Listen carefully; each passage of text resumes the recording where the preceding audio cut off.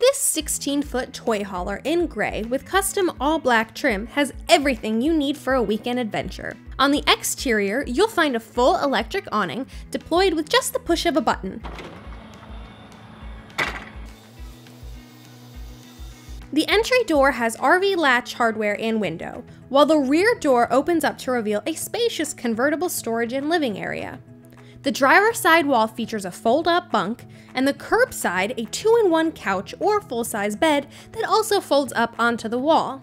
The floor is a durable and washable coin rubber design with plenty of tie-downs for off-road vehicles. Moving to the front, we find a small galley with counter and storage. In the lower cabinets, the electrical components are all hidden out of sight. A 1500 watt inverter, a 15 amp battery charger, and a 30 amp breaker panel. In the upper cabinets, plenty of storage for household goods, flatware, and small appliances.